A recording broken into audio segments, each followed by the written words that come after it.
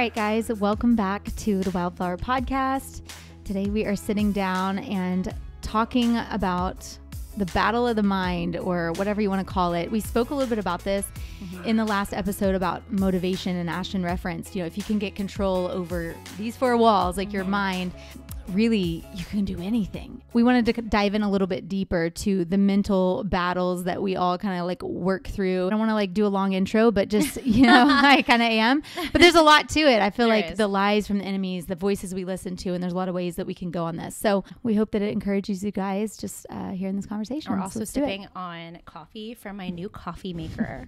It's so cute. I'll pop up a picture on the screen if you're watching over on YouTube. It's a really cute coffee pot. And so she got some Black Rifle coffee. Yum. She's actually never had a brewed coffee maker before. I haven't. And I think that's because I didn't love coffee like you. I used to haze her all the time about having an issue with coffee. Like she told me I needed freedom ministry for my coffee addiction. I need freedom ministry now, but I did. I would so haze her and bother her until Taya arrived and never slept. So that changed everything. Yeah. So we've always had like a Keurig, and I've been wanting to get a really nice brewed coffee maker for a long time. And this one presented itself. And I'm so chaotic and busy right now that literally I need something that I can preset. Yep. It'll be ready when you wake up. People are helping me get things in line to be more organized. So we're getting to sip on that today. So we've got our coffee. It has been raining for days and days, which Texas really needs, but for sure. The weather's been insane. It keeps you kind of in a like somber, chill, mood. Totally. Yeah. I thrive off the sun. So I feel like lately I'm just like I felt more tired for sure.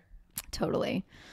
So today I think we wanted to just kind of like chat about a sound mind, mental clarity. I mean, we really don't have a title for it, but a battle of the mind. I mean, we all have a war that goes on in our mind, and that's really something that every human deals with. And, I think people in this time, it seemed like an epidemic of mental illness, of health issues, or mental health issues, excuse me. But like, okay, it's kind of like I was thinking the other day when I was praying about, even talking about this and, what's changed, what's different, and, maybe some of the things that have changed is that people are more outspoken about it now. But, the Lord reminded me, actually, a couple weeks ago, I told you this, I deleted TikTok.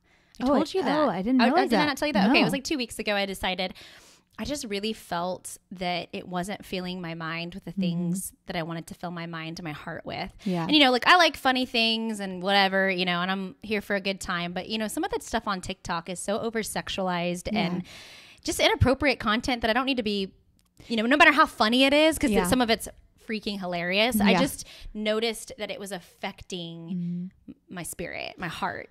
Yeah. Well, there's it says guard your heart. And I just think that it's so important what we consume. We've touched on that before, but it's easy to watch these funny videos and go, oh, like it's just funny. Like it's not that big of a deal, but you don't realize how those things sort of seep in and how then they take root in your life. And I think, even me being a very devout, outspoken Christian or Christ follower, I like to say, I noticed my time being spent more on just scrolling than feeling my brain and my heart with the things of God. And I actually posted this scripture a couple days ago. It's Proverbs 4, and this reminded me of it. So above all, guard the affections of your heart, for they affect all that you are.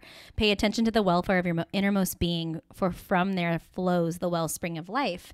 And I just was convicted about filling my mind and my heart with that, because no matter how guarded you feel that you are or rooted you are in the Lord, you become what you consume, period. And so as I was praying, I got rid of it, and that was kind of like a big thing I say a big thing.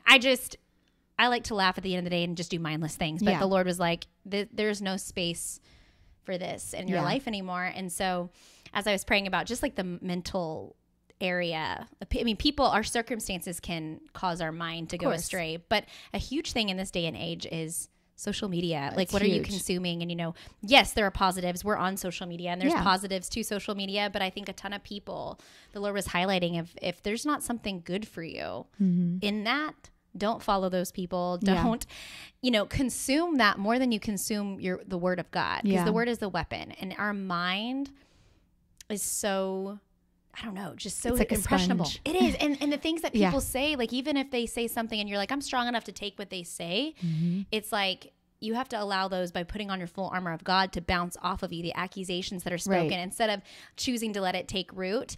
Our pastor did a really cool series on a sound mind and on just that battle of the mind. And it really had me thinking and praying through that, because he said a lot of really cool things, but, you know, it's just, you have to choose to like, we can't control what comes into what our pops brain. in our head. Like, I mean, there's things that, you know, think about it. Like, you're a great person, and there's things you think about. You're like, how did that even, where did that come from? And I think that like so many people often ask me too, we did a podcast on how do you spend your quiet time with the Lord? How do you hear the Lord? We all hear the Lord differently. But the thing is that if you hear those lies, that's the enemy talking to you. So we don't have hearing problems, right? That really took root in me. Cause I mean, I've always been in tune with like my feelings and my emotions and like these thoughts, like I would feel less than or whatever. And you know, and a lot of people feel that way, but it's like, you're hearing the wrong voice, not the right voice. Right. But well, our pastor in that series, he did touch on that. He said, so many people say, how do I hear God? And I can't hear the voice of God or the Holy Spirit. But the reality is that if you're hearing these lies coming in, you're hearing voices from the enemy. So if you can hear that, you can hear God. It's a matter of what you tune into. And what you choose to consume and put in your brain and your heart. It's like people... You know, it says in the word, it says meditate on, like, what is that scripture that talks about like meditating on the things of God or the things of the Lord or something like that. It's all of, I mean, that is so true, is like the things that even when our life is like, whatever, circumstances are difficult and our pain is difficult, we can be so consumed by those things. And the only thing that gives us hope moving forward is meditating on the word of God and what the truth is. That's how you combat those lies. And I think so often, like you said, we want to be mindless. We want to sort of escape our existence or whatever, not full existence, but you know, our circumstances. Sometimes you're exhausted and you just want to escape the day. You're like, okay, I'm done. I want to check out. But in doing that, you're not really, getting yourself ready for the battle that we're actually in. I think I have felt such a heaviness over the last couple of weeks for, I know you felt this. A lot of people feel this, just where we're at. And I feel like the days of pretending that our world isn't what it is kind of over. You know, we do have to be battle ready, so to speak, in the fact that we're sort of in this spiritual battle. And you have to have but see, the thing is like, you can't, there's a book called The Final Quest with Rick Joyner. You still haven't read it. It's actually on my nightstand right now. I'm starting it this week. Did I buy it for you? Yes. I did. Okay. I was like, on my nightstand. I've looked at it all week. So good. You need to. So I'm about to start it. I've read it probably 3 times. I've read The Final Quest, all of the series that Rick Joyner has written about. I'm not actually reading another book that he has about, you know, liberty and justice and things like that. But what was so cool about it is he shows a picture of, you know, the end time army and just people that stand for Christ or say they stand for Christ, and how so many of us are walking around wounded or like complete, like, you know, trying to fight a battle with no sword, no helmet, no shoes, but just armor, right? Because the word of God says, you know, I'll look up that scripture, but it talks about placing, you know, the helmet of salvation on, your breastplate of righteousness, your belt of truth, your shoes of peace, hold up your shield of faith, but you wave the sword of the Spirit. And the Lord highlighted what the sword of the Spirit is the word of God. Right. And so, and it does say in Luke 10:27, the religious scholar answered, it states, you must love the Lord your God with all your heart, all your passion, all your energy, and your every thought. And you must love your neighbor as yourself. So if that's like one of the greatest commandments God says is to love the Lord with all of your heart, all your mind. Your soul, your mind. Yeah. I mean, that scripture in Luke 10:27, I mean, it really states everything about the mind, you know? So how does that, what does that look like? Well, get off social media, stop watching your shows. I mean, like I've told you, like Game of Thrones. I'm just feeling I'm relatable here to people because I really like shows like that, you know, really have nothing to, I say they have nothing to do with, I don't like it because of like, you know, the sexual aspect or whatever. I like intense shows and has a really cool storyline, but the reality is that's how the enemy ropes you in with a good storyline. And that storyline starts in your mind or your heart. You know, I mean, that's the reality of it. Is I'm sitting here going, but you know, the storyline's really cool and it keeps me, and I can guard myself from these things that are going on that I know are inappropriate. I really shouldn't be filling my mind with because, you know, the storyline's so good. It makes me think of like, did you remember that movie like back in the day when we were younger called like Josie and the Pussycat? Was it Pussycats?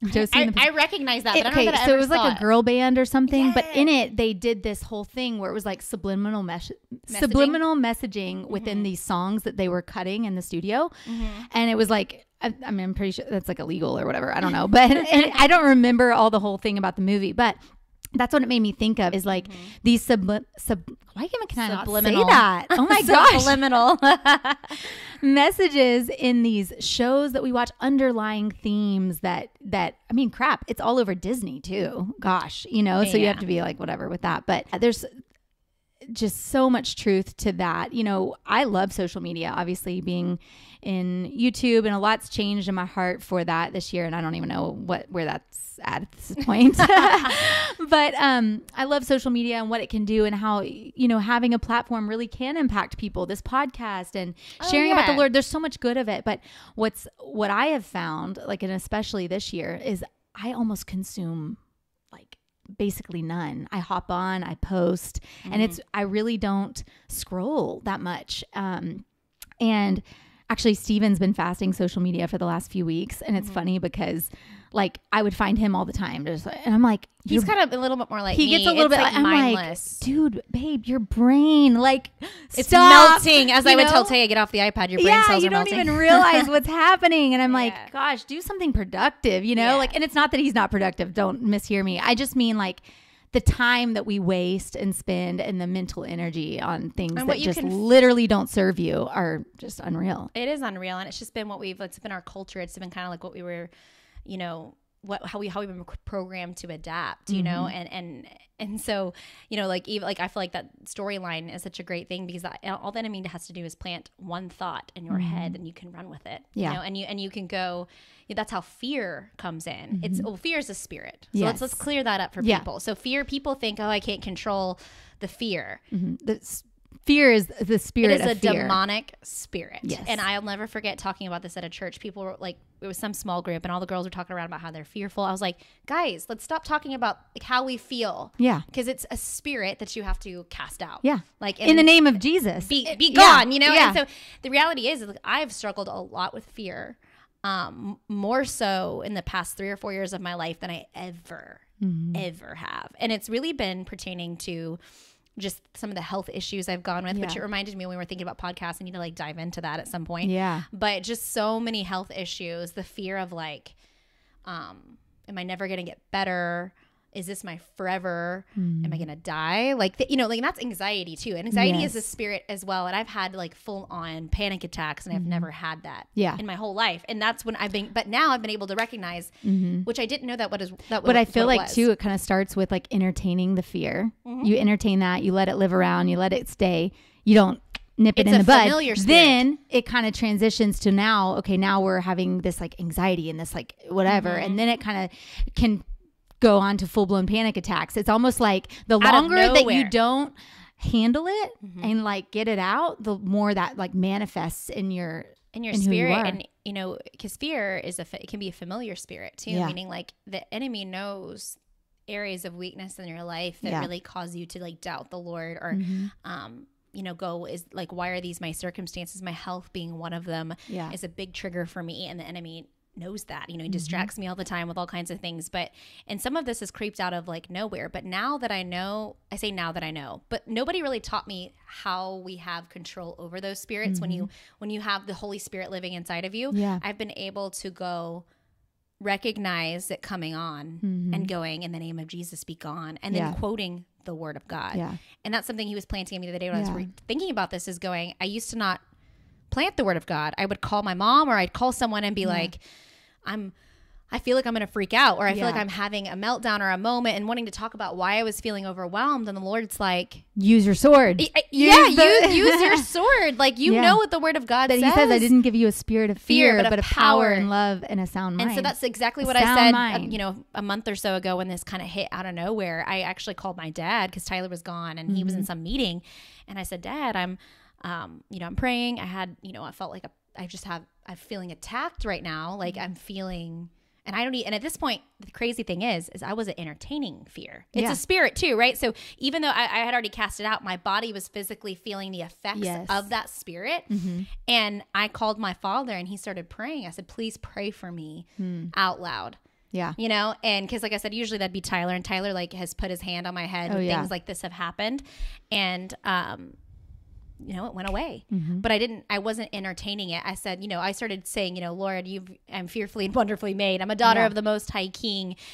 You promised to never leave me nor forsake me. Like, I just started speaking the word of God. And the reality is our world doesn't promote the word of God. So you can't, we don't have the tools to combat the enemy. So no wonder we're bogged down by our circumstances, fear, whatever it is, because we don't actually fight back because we're not trained to fight back. Yeah. And that's why hard things happen in life too. We're being refined. It's not because you did something wrong. Yeah. It's because you're doing something right. Yeah. And, that's been so profound in my life is knowing that, hey, get your head out of social media or whatever it is. And get prepared to fight this battle. And as you begin to God. walk into your calling. Yeah. The enemy, when you're doing what the Lord's asked you to do, the enemy's going to create resistance. And when you feel that, fight it off with the word. And we tell our kids too, and I know you do this with Taya. I mean, they come in with bad dreams. Really not Brody, alligator. Addison. Yeah, she's like, I have a bad dream, and she speaks it out loud too. Like bad dreams go in the name of Jesus, that's what we say. Whatever it is that fear go. And we always tell her, fear isn't from God. So you don't have to be fearful. You can say, fear go, Holy Spirit come, fill that with the Holy Spirit instead of the fear. That's like our church's whole thing. Yeah. We actually say that a lot. But it's so good. We say it all the time. And the kids really jump on that and really know. And so, sometimes I'm leaving her room. She'll say, what if I have a bad dream? I'm like, call it out loud. I tell Taya, you have the authority to go. And then if you can't figure it out, then you can come obviously get me. get mama. And I tell it Taya when we pray, I say, repeat after me. I have the mind of Christ. I have the mind of Christ. I have the mind of Christ. And we just keep saying it. And that, some of those times that it's happened to me, I say, I have the mind of Christ. I have the mind of Christ. I will not fear. I have the mind of Christ. And then though I walk through the valley, whatever, I start speaking what the word says. And the Lord has just reminded me so much of that. That needs to be what I meditate on in those moments of quiet. Obviously, being a mother, life happens, like we talked about. Yeah. Even today, it's like, I was trying to have my time with the Lord. Hunter was screaming. Yeah. Yeah, but you were busy morning. It's like the word of God is our weapon. And it says that our weapons are not carnal. They're spiritual. What's that scripture? It says, I think it's though we battle it not against flesh and blood, but of powers and principalities and rulers of the dark.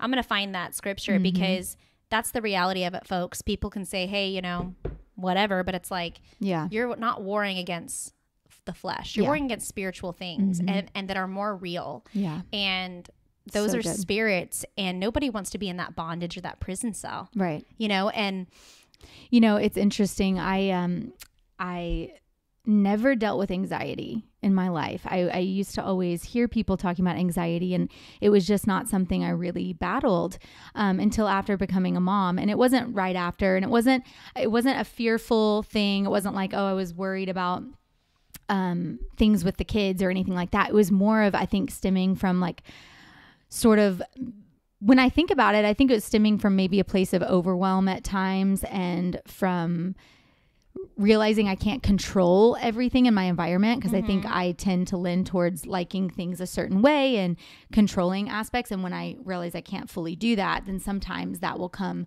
at me. Even in starting this podcast, I remember there's a couple episodes in the beginning. I remember I came over a couple times and I was like, man, I can't shake it. And I keep trying, I keep calling it out and casting it out. And I just feel this heaviness, and could not figure out, what it was. And trying to get to the root. Okay, is it fear of man? Is it that I'm worried about sounding stupid or saying a wrong thing or this or that? And so those are even things, as the Lord calls you into certain things like this podcast, that has really stretched me and grown and helped me grow. And I haven't really had that anxious feeling in a while. Like I would say a few months or so. I mean, 3-4 months. I don't know. It hasn't been a thing. And it was never a consistent thing for me, but there was just moments that I would feel that, and figuring out, I'd be like, okay, this is like what people talk about. And then realizing that, okay, I don't have to accept this. And that doesn't become your reality. And I think a lot of people go, I have anxiety. And so I'm going to go to a doctor and like, hey, I'm not going to like say people don't need medicine, but so often. No, but I think that, I mean, I think that that's what our culture, our society, wants to mask everything. When I had all this health stuff, the first doctor I went to was like, you need to take antidepressants. And I said, why? Yeah. Like, my physical body. Yeah, I'm messed up because you guys aren't doing your job and figuring out like what's wrong with me, you know. And there's nothing wrong with that. Like there's things that have to, you know. I'm not saying that that's always the case, is to not do that. But I'm saying, but when you realize that you have an authority and that, I mean, you can try, like for a while, like that's what I realized is I'm like, man, I'm combating this with scripture, with the word of God, what I know to be true. And I started getting to a point where as it kept happening, I started getting pissed off. I was like, dude, I'm not going to freaking live like this. Right. I'm not going to have this heaviness on me forever just because I'm trying to like follow what it is that the Lord's asking me to do. And then label yourself that. And I think that's something that I've had to be very careful about because I'm more quick to go, well, I have this, or I struggle with this. And the Lord's really been like, Ashton, your words hold weight. They have power. Like stop saying that this is your reality. Like I'm giving you, it's false evidence. Right. We look at our reality through our like lens of pain and through our circumstance and what our natural eyes are seeing. We can't see what the Lord is orchestrating behind the scenes. We can't see why we're going through these processes that suck. And what you just said about recognizing the spirit and combating it, I think people think that no, if you do struggle with this familiar spirit that keeps coming back, you have to war. Yeah. You have to battle. Just like it's coming to you, you got to fight it back. And that's not, and you can't retreat so easily. And I mean, easily being the 5th, 6th, 7th, 8th. I mean, I consider that to be easy with how God's taught me about what warring really looks like, because I'd be like, it's been 5 years since I've been battling this. And he's like, God knows no time. Yeah. And I'm focusing on the length of it instead of like the fact that I'm still in the battle. Yeah. And this is the scripture in 2 Corinthians 10. This translation is fire. Which one is Passion Translation is my favorite translation. It says, for although we live in the natural realm, we don't wage a military campaign employing human weapons, using manipulation to achieve our aims. Instead, our spiritual weapons are energized with divine power to effectively dismantle the defenses behind which people hide. We can demolish every deceptive fantasy that opposes God and break through every arrogant attitude that is raised up in defiance of the true knowledge of God. We capture, like prisoners of war, every thought and insist it bow in obedience to the Anointed One. Love that. What I love about that is this goes into thinking that, and the enemy works through people as well. And so when you think about the strategies of the enemy, he's attacking your mind because he knows that's where he can chase after your identity. Well, I feel like this today, so I must struggle with chronic depression. And I believe me, I've had days where I'm like, I feel that I'm a high functioning depressed person, because I mean, but my point is I know what it feels like to have that mental battle where you're like, I feel completely and utterly destroyed. Yeah. Right. And I mean, I felt that I fought through it. And there are days I felt victorious and days where I felt not victorious, and that's something that the Lord's been so gracious with me walking through these tougher seasons of my life. And people will probably never know that about me because I am just such a hard hitter. But I've had days where I'm like, all I've done is speak the word because I don't have the energy to face life, I mean, but I'm not, he's continually told me who I am. And that's because I've sat in his presence. I've chosen to speak his word when I didn't feel like it. I've chosen to listen to worship music when I don't want to. Yeah. I mean, all these are real things. And like our society puts a Band-Aid. Word of God instead of scrolling. Because a lot of those things are coping mechanisms of not actually having to deal with the root of what's going, or, like not actually having to go to those places. But that's not where the healing is. The healing's in the word of God and in his presence. People misconstrue truth for you're not loving. And it's actually the opposite for me. It's like, because I've seen God completely set me free in truth, that's what I want for other people. Yeah. And to me, truth is not always the pleasant thing you want to hear. Like, I'm not going to partner with you if you're like, I feel like a vampire today. I must be a vampire. Yeah. You're not a vampire, Amanda. No. You're not. I mean, you might feel like being loving too is basis, like we talked about before. The world is changing. We change. Our feelings change. Our circumstances change. The only thing that doesn't change is the word of God. And when you base when you base truth off of like actual truth, which is the word of God, then you call people out in a loving manner based on biblical truth, not on how you feel or what makes you happy, things like that. So so I think there's this element that people say, oh, like Christians have to be just like, that's not loving, and like but that's not actually what we're called to be. Don't get me wrong. There's been quite a few. I hear this a lot. There's been so much misconstrued, like Christians. There's a lot of people that call themselves Christians and they're not Christians. Let's just put it out there that way. That's why I actually love to say that I'm a Christ follower, because to me, it's like I follow the Lord. At any cost, right? I think that there's been this thing of, it's like, Satan believes in Jesus, right? So it's not enough to say, I believe in Jesus. Well, congratulations, the devil does too. Yeah. Right? I mean, that's the reality of it. And I think people have been so burned by religion, by Christians, by the church. I mean, it's been flawed. The American church has been flawed. That is, and Christians are flawed, and there are people out there that are a humans. Poor representation of that. And so there is so much of that people focus on. They focus on humans who are incapable of loving the way God does. Right. And they dictate their whole theology based off of a broken human who says that they're a Christian. Yeah. Or, and it's like, so instead true. of just going, hey, I'm going to go straight to God. Yeah. I'm not going to focus on how flawed these people are. Yeah. In their representation of, the Lord. And I felt like that's what, just him sharing with me about the mind. That's also a strategy of the enemy to keep you from walking into the fullness of your calling and who God's created you to be. So true. Because nobody wants to be in prison. Yeah. No, I don't care who you are and what you believe and where you've been in your life. Nobody wants to be in prison to their mind. Yeah. Into depression, into suicide, into anxiety, into fear of not being enough, and to whatever it is, you know, and it's funny how these things just keep popping up. You had a dream about the fun house. I told you, like, I struggled with in this season, like, not liking what my body looks like. People go, you're nuts. That's a whole nother thing. My point is they're real thoughts that I have to cast out. Yeah. And as like in talking about that, she was talking about the fun house. I like felt like the Lord showed me this picture of a fun house. And when you think about what a fun house is, it's like filled with these fun mirrors that distort. They're called distortion mirrors, and they distort what you look like. And so, when you see yourself through a lens that isn't what God says about you, it's through these tormenting. Think about how creepy a fun house is, right? With like clowns and all this stuff. So that's kind of how I view, like, if you think of that scene from Grease, because that's how I like saw it, of like, there's like the way in and there's also the way out, and it can feel imprisoning to be in this whole element that makes you feel unstable and off and weird, and you're got all these funky clowns and so the way I think of that is the enemy with these tormenting voices going, speaking lies about your body. Or then as I gave you that word, I felt like I could take that on for myself, because there's been so many moments and certain things we've walked through and I've personally walked through where I've gone, man, my life feels like a prison to some degree from certain perspectives.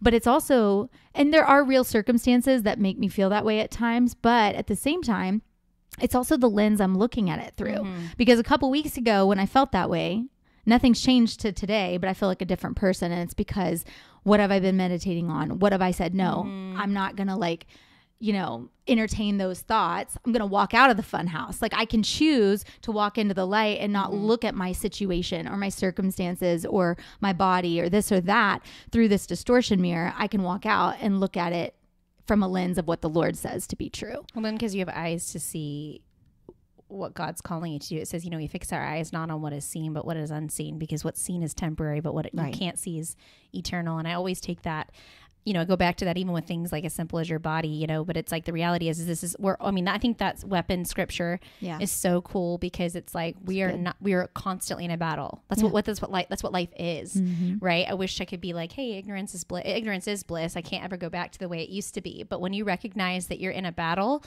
and that the war is on your soul and other people, you actually see other people in a totally different light. Yeah. You're like, Lord, like, how can I, you're not so focused on, your circumstances, like being in prison. Like, so what changed? Well, I shifted my mindset. I started focusing on what matters and what doesn't matter, what's unseen instead of what's seen. Because doesn't mean your race is going to be easy. No, it's very easy hard for anybody. It's never easy. And I wish I could say that, like, but in it is God's joy. And it's like, I never thought I would be in a place where I could be so weary, but yet knowing that in his presence is the fullness of joy. And that's really what, we're going towards. And so, like we said in the last podcast, like, if you can learn how to subdue every your mind, thought captive to the obedience of Christ. Capture every thought. Like you said earlier, you can't control what pops in your head, but you can control what you do with it.